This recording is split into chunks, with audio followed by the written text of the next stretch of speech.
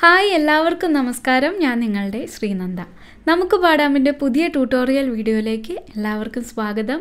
കഴിഞ്ഞ തവണ നമ്മൾ വരമഞ്ഞളാടിയ എന്ന പാട്ടിൻ്റെ കുറച്ച് ഭാഗം പഠിച്ചു വെച്ചിരുന്നു. ഇന്നത് കംപ്ലീറ്റ് ചെയ്യാം. ഇനിയുള്ള 2 സ്റ്റാൻസാസും സെയിം ട്യൂണാണ്. തേർഡ് സ്റ്റാൻസയിൽ കുറച്ച് വ്യത്യാസങ്ങൾ വരുന്നുണ്ട്, അത് പ്രത്യേകം പറഞ്ഞു തരാം. അല്ലാത്തതൊക്കെയും നിങ്ങൾക്ക് 2 സ്റ്റാൻസയിലെയും പാരലൽ ലൈൻസ് വെച്ച് നോക്കിയിട്ട് പഠിച്ചെടുക്കാവുന്നതാണ്. ഒട്ടും വൈകിക്കാതെ പാട്ടിലേക്ക് കടക്കാം. കഴിഞ്ഞ എപ്പിസോഡിൽ ഞാൻ ഈ സോങ്ങിൻ്റെ രാഗം മെൻഷൻ ചെയ്യാൻ വിട്ടുപോയി. ഇത് കാപ്പി രാഗത്തിലാണ് കമ്പോസ് ചെയ്തിരിക്കുന്നത്. ഹിന്ദുസ്ഥാനിയിൽ ഈ രാഗത്തിൻ്റെ ഇക്വാലൻ്റ് ആയിട്ടുള്ളത് പീലു എന്ന രാഗമാണ്. അനുപല്ലവി തുടങ്ങുന്നത് നീ എന്ന് പറയുന്ന നോട്ടിൽ നിന്നാണ് ഇത് തുടങ്ങുന്നത്. നിങ്ങൾക്കത് കരോക്കെ വെച്ച് പാടുകയാണെങ്കിൽ തുടങ്ങാൻ ഒരു ബുദ്ധിമുട്ടുണ്ടാവില്ല. ഇതിൻ്റെ തൊട്ട് മുമ്പത്തെ ആ ഒരു BGM വന്ന് നിൽക്കുമ്പോൾ തുടങ്ങാൻ എളുപ്പമായിരിക്കും. സ്വരങ്ങൾ അറിയുന്നവർക്കാണെങ്കിൽ ഇത് നീ ധ എന്ന് പറയുന്ന നോട്ട്സാണ്. ശ്രുതി ഇട്ട് കഴിഞ്ഞാൽ മുകളിലത്തെ സാ പിടിക്കുക, സാ നീ നീ ധ നാന കിളി, അങ്ങനെയാണ് ഇത് സ്റ്റാർട്ട് ചെയ്യണത്. കരോക്കെ ഇല്ലാതെ പാടുകയാണെങ്കിൽ ഞാൻ മുമ്പേ പറഞ്ഞു തന്നിട്ടുണ്ട് എങ്ങനെയാണ് അത് കണ്ടുപിടിക്കേണ്ടതെന്ന്. നമ്മൾ തുണ്ടുപല്ലവി പാടി നിർത്തുമല്ലോ, പല്ലവിയുടെ ഒരു കുഞ്ഞു കഷ്ണം പാടി നിർത്തുമല്ലോ, ആ ചെറിയ പല്ലവി പാടി നിർത്തി ഇത് തുടങ്ങി ആ ഒരു കണക്ഷൻ നമ്മൾ മൈൻഡിൽ ഇങ്ങനെ റിപ്പീറ്റായിട്ട് പാടിയിട്ട് തെറോ ആക്കി വെക്കാം. മയങ്ങി കിളി മയങ്ങി കിളി, ഇത് തന്നെ കുറേ തവണ പാടിക്കഴിഞ്ഞാൽ നമുക്ക് പാടി വരുമ്പോൾ തനിയെ നമ്മൾ ഈ ഒരു സ്റ്റാൻസ കറക്റ്റായിട്ടുള്ള ആ ഒരു പോയിന്റിൽ നിന്ന് തുടങ്ങാൻ പറ്റും. ഞാൻ പറയുന്നത് മ്യൂസിക് ഇല്ലാതെ പാടുമ്പോഴത്തെ കാര്യമാണ്. കിളി നാന, ഒരു പ്ലെയിൻ നോട്ട്, പിന്നെ താഴേക്ക് ലാ ലാ, താഴേക്ക് ഇവിടെ ഒരു തട്ട്, പിന്നെ പ്ലെയിനായിട്ട് വന്നു വന്നു, വായിൻ്റെ അവിടെ ചെറിയൊരു സ്ട്രെസ് കൊടുക്കുക. കിളി വന്നു, ഇവിടെ അതുപോലെ തന്നെ ചെറിയൊരു സ്ട്രെസ് കൊടുത്ത് പ്ലെയിൻ ആയിട്ടാണ് ഇവിടം വരെ പിടിക്കുക. കൊഞ്ചിയ യാ, ഇവിടെ മാത്രം ചെറിയൊരു കർവ് താഴേക്ക് പോവാണ്. കിളി വന്നു കൊഞ്ചിയ ജാ, ഇത് കുറച്ച് താഴെയാണ്. കൊഞ്ചിയ ജാ, യാ വന്ന് നിൽക്കുന്നിടത്താണ് ഈ ജാ തുടങ്ങണത്. യാ ജാ ലാ ലാ, മുകളിലേക്ക് കയറുന്നു, ഓരോ നോട്ട് മുകളിലേക്ക് കയറുന്നു. ജാ ലാ ഗ നാന, ഒരു ചെറിയ കർവാണ് താഴേക്ക്.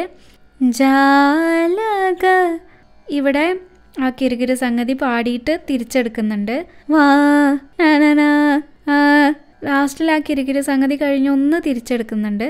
വാ ദിൽ ദിൽ, സോഫ്റ്റായിട്ട് ഒന്ന് സ്ലൈഡ് ചെയ്ത് നിർത്തുക. ജാലകവാതിൽ, ഈ ഒരു ലൈൻ. കിളി വന്നു കൊഞ്ചിയ ജാലകവാതിൽ, വാതിൽ പറഞ്ഞ് നിൽക്കുന്നിടത്ത് തന്നെയാണ് ഇത് സ്റ്റാർട്ട് ചെയ്യണത്. വാതിൽ കളി കളിയായി, ഇവിടെ പ്ലെയിൻ ആയിട്ട് പിടിക്കുക, എന്നിട്ട് പതുക്കെ സ്ലൈഡ് ചെയ്ത് മുകളിലേക്ക് പോവുക. യായ് ചാ, ഇതേപോലെ തന്നെ സ്ലൈഡ് ചെയ്ത് മുകളിലേക്ക്. ചാരിയ, ഇവിടെ ചെറിയൊരു കയറ്റം. ചാരിയ റിയ ദാരേ, ഇവിടെ ഒരു ചെറിയ തട്ട്. ദാരേ, ഇവിടെ സസ്റ്റെയിൻ ചെയ്ത് നിർത്തുക. സോഫ്റ്റാക്കി മോഡുലേറ്റ് ചെയ്ത് സസ്റ്റെയിൻ ചെയ്ത് നിർത്തുക. കളിയായി ചാരിയ ദാരേ. അടുത്തത് ഈ ഒരു ലൈൻ ശരിക്കും ഇതേപോലെ തന്നെയാണ് ട്യൂൺ വരണത്, പക്ഷെ അതിൽ ചെറിയ ചെറിയ വ്യത്യാസങ്ങൾ.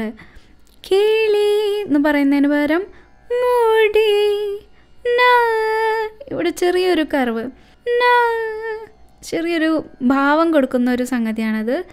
മുടി ഇഴ ലാല കോതിയ, ഇവിടെ ഒരു വേവാണ്, അവിടെ മോഡുലേറ്റ് ചെയ്തിട്ട് പാടുക.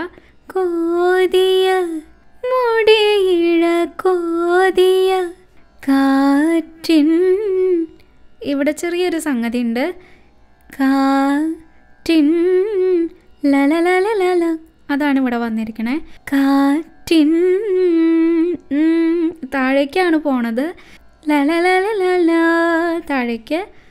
ഇവിടെ ആ കിരികിരി സംഗതി. മൊഴി ഇവിടെ ഒരു കൊളുത്ത് പോലത്തെ സംഗതി ഉണ്ട്. നന നന താഴേക്ക് പ്ലെയിനായിട്ട് താഴേക്ക്. കാറ്റിൻ മൊഴിയിൽ മധു ലാല പടിപടിയായിട്ട് കയറുന്നു. ഇവിടെ സോഫ്റ്റായിട്ട് മോഡുലേറ്റ് ചെയ്തിട്ട് ഒരു ചെറിയ വേവ്. വായ് മാ ലാല പടിപടിയായിട്ട് തന്നെ അവിടെയും കയറുക. ലാല ഒരു പോയിന്റിൽ നിന്ന് അടുത്ത പോയിന്റിലേക്ക് കയറുന്നതാണ് ഇങ്ങനെ കാണിച്ചിരിക്കുന്ന ആരോസ്. റിയ റിയ ഇവിടെ ചെറിയൊരു കയറ്റം, വേവായിട്ടാണ് അത് കയറണേ. റിയ ദാ ഇവിടെ ചെറിയൊരു തട്ട്. റിയ ദാരേ അത് കഴിഞ്ഞ് സസ്റ്റെയിൻ ചെയ്യുക. ശബ്ദം കുറച്ച് കൊണ്ടുവരാം. കിളി വന്നു കൊഞ്ചിയ ജാലകവാതിൽ കളിയായി ചാരിയതാരേ മുടിയിഴ കോതിയ കാറ്റിൻ മൊഴിയിൽ മധുവായി മാറിയതാരേ. അടുത്ത ലൈൻ. അവളുടെ ഇതൊരു സിഗ്സാഗ് ആയിട്ടാണ് പാടിയിരിക്കുന്നത്. ഒരു പോയിന്റിൽ നിന്ന് കയറുന്നു താഴുന്നു കയറുന്നു അങ്ങനെ. അവളുടെ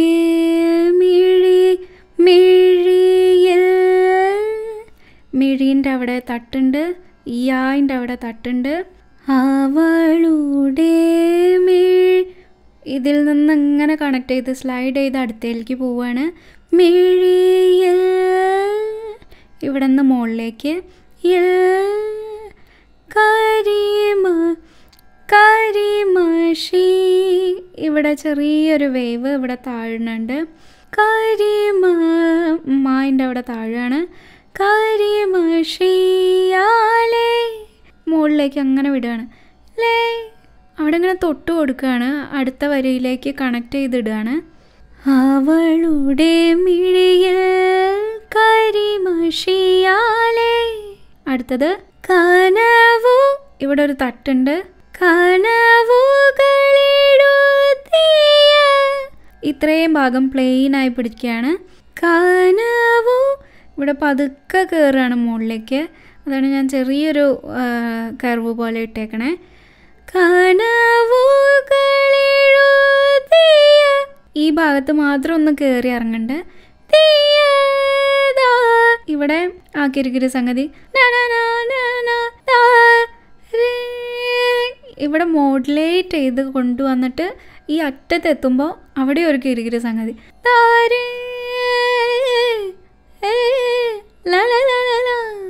അതാണ് കനവുകളെഴുതിയതാരേ. അടുത്ത ലൈൻ. നീന ഒരു പോയിന്റിൽ നിന്ന് അടുത്ത പോയിന്റിലേക്ക്. ഇവിടുത്തെ വേരിയേഷൻ ഒന്ന് ശ്രദ്ധിക്കുക. ഇതാണ് ഇവിടെ വന്നിരിക്കണേ. ഇത് കൊളുത്ത് പോലത്തെ ഒരു സംഗതി. ഇനി ഇത് താഴേക്ക് പടിപടിയായിട്ട് ഇറങ്ങുകയാണ്, ഒരു കർവ് പോലെ.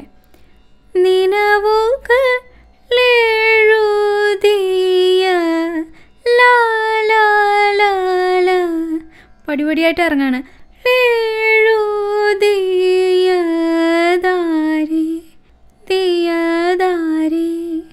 എന്നിട്ട് പ്ലെയിനായിട്ട് വന്ന് നിൽക്കുകയാണ്.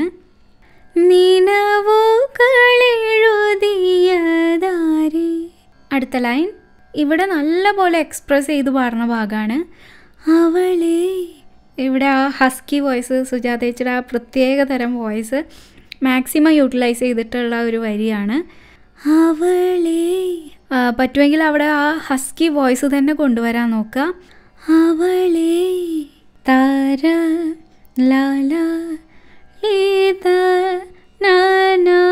ഇവിടെ ആ കിരികിരി സംഗതി. താഴേക്ക് ഒരു നോട്ട്. ഇതേപോലെ തന്നെ ഇവിടെയും ഒന്നുകൂടി താഴെയാണ് അത് പാടിയിരിക്കുന്നത്. കീയ യ ഇവിടെ ഒരു അടി കൊടുക്കുന്നുണ്ട്. കീയ ത ഇതേപോലത്തെ കിരീട സംഗതി. താരേ സസ്റ്റെയിൻ ചെയ്ത് നിർത്തണു. തരളിതയാക്കിയ താരേ അങ്ങനെ വരും. അവളുടെ മിഴിയിൽ കരിമഷിയാലെ കനവുകളെഴുതിയതാരേ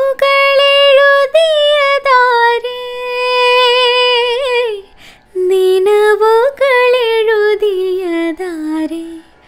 അവളെ തരളിതയാക്കിയതാരേ. പല്ലവി റിപ്പീറ്റ് ചെയ്യുന്നിടത്ത് ഇവിടെ വലിയ വ്യത്യാസങ്ങളൊന്നുമില്ല. ഈ ഒരു തേങ്ങി മാത്രം നോക്കിയാൽ മതി. ബാക്കിയൊക്കെ അതേപോലെ തന്നെ. തേങ്ങി ഇതാണ് അവിടെ വരുന്നത്. നിമിനേരമെന്തിനു തേങ്ങി തേങ്ങി ഇവിടെ ഒരു അടി കൊടുക്കുക താഴേക്ക്. ആ തേങ്ങി എന്ന് പറയുന്ന വാക്കിൻ്റെ അർത്ഥം പ്രകടിപ്പിക്കുന്ന രീതിയിലുള്ളൊരു പ്രയോഗമാണിത്. തേങ്ങി. ബാക്കിയൊക്കെ സെയിം. ഇവിടെ മയങ്ങി എന്ന് പറഞ്ഞാണ് നിർത്തണേ. ഇവിടെ ചെറിയൊരു ഹമ്പ്.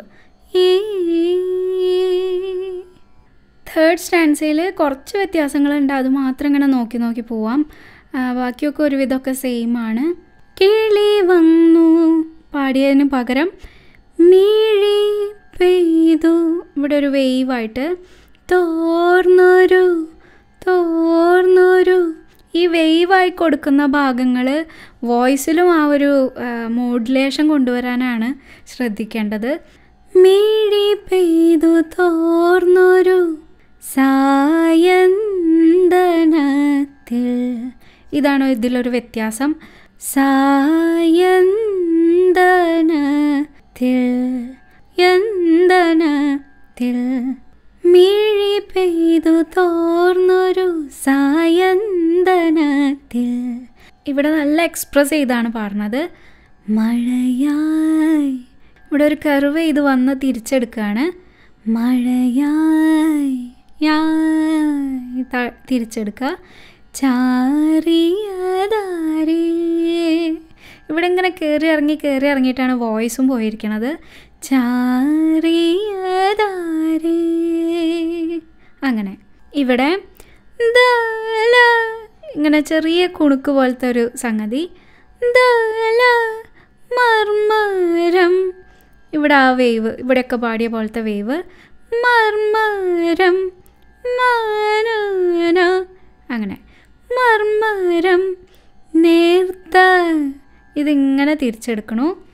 ദല മർമരം നേർത്ത ഇതിൽ ചില്ലകൾ ലാലാല. ഈ ഒരു സ്റ്റാൻസയിൽ കൂടുതലും ഈ തരം വേവായിട്ടുള്ള ഈ മോഡുലേഷൻസ് ആണ് ചെയ്തിരിക്കുന്നത്. ചില്ലകൾക്കുള്ളിൽ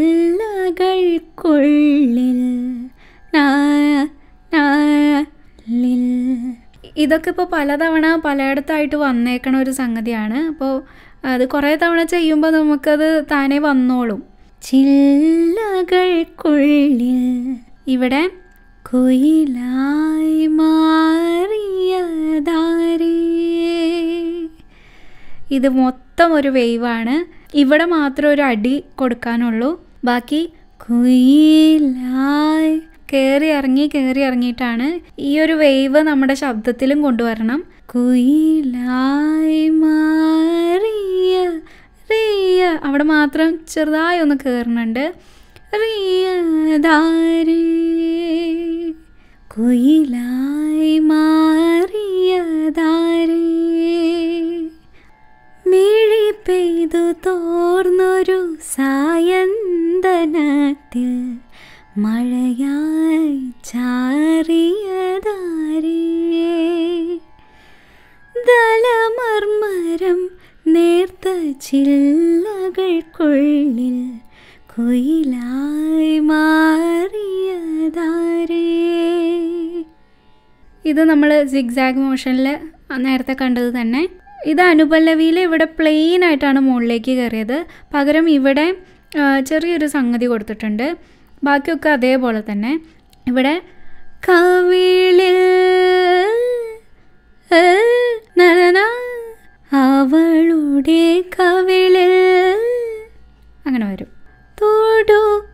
ഇവിടെ ആ കൊളുത്ത് തൊടുവിരലാലേ ലാ, ഇവിടെ 2 അടി, ലേ താഴേക്ക് തൊടുവിരലാലേ. ഇവിടെ സ്റ്റെപ്പ് ബൈ സ്റ്റെപ്പായിട്ട് കയറുന്നത് ക്ലിയർ ആയിട്ട് നമുക്ക് കാണാം. കവിതകൾ ലാ ലാ ലാ ലാ, പടിപടിയായിട്ട് കയറുക. കവിതകൾ എഴുതിയ തീയ, ഇത്രയും പ്ലെയിൻ ആയിട്ടാണ് പഠിക്കുന്നത്. തീയ ദാരേ ദാ, ഇവിടെ ചെറുതായി ഒന്ന് കയറുന്നുണ്ട്. ദാരേ, ഇതൊക്കെ നേരത്തെ കണ്ടത് തന്നെയാണ് സംഗതി. ഇത് മാത്രമാണ് ഒരു വ്യത്യാസമുള്ളത്. മുകുളി ലേ, ഒരു കൊളുത്ത് ലേ, മുകുളി ത, ഇതൊക്കെ നേരത്തെ കണ്ട അതേ സംഗതി തന്നെയാണ്. ഇതിൽ യാ ആ, ഇത് ഓരോന്നും ഓരോ കർവാണ്. യാ കണ്ട, ഈ ഒരു ദീർഘമാണ് ഇവിടെ കർവായിട്ട് വന്നേക്കണേ. യാ കീയ കണ്ടോ, യാ ആ കീയ, അങ്ങനെയാണ് 4 എണ്ണം വന്നേക്കണത്. താരെ ഇതൊക്കെ അതുപോലെ തന്നെ. മുകുളിതയാക്കിയ താരെ, അങ്ങനെ വരും. ഇവിടെ ആ ഹസ്കി വോയിസിൽ അവളെ, ഇവിടെ വന്നിരിക്കുന്ന സംഗതി ല ല ല ല ല ല, അത്രയുമാണ് അവിടെ വന്നേക്കണേ. ല ല ല ല ല ല, അത് സ്പീഡിൽ പാടുമ്പോഴാണ് അത്രയും കട്ടിയായിട്ട് തോന്നണത്. അവളെ പ്രണയിനി, ഇത് സ്റ്റെപ്പ് ബൈ സ്റ്റെപ്പ്. ഇവിടെ വേവ് യാ നന കിയദാരേ, ഇത്രയും പ്ലെയിൻ ആയിട്ട് വന്നിട്ട് ഇവിടെ മാത്രം ചെറിയൊരു ഹമ്പ്. അവളെ പ്രണയിനിയാക്കിയതാരേ, അങ്ങനെ സോഫ്റ്റായിട്ട് നിർത്തുക. അവളുടെ കവിളിൽ തൊടുവിരലാലേ കവിതകളെഴുതിയതാരേ,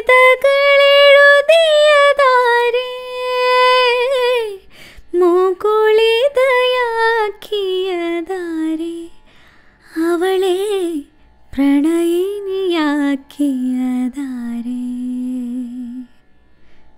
പല്ലവി റിപ്പീറ്റ് ചെയ്യണോടത്ത് ഇവിടെ ഒന്നും വ്യത്യാസമില്ല. ഈ ഭാഗത്ത് മാത്രമാണ് ചെറിയൊരു വ്യത്യാസം. തേങ്ങി നിലാവിൻ നിലാ, ഇവിടെ ഒരു വെട്ട്, വിൻ തേങ്ങി നിലാവിൻ, അങ്ങനെ. അത് കഴിഞ്ഞ് ലാസ്റ്റിലെ അവളെ, ഇതാണ് പിന്നൊരു പ്രത്യേകതയുള്ളത്.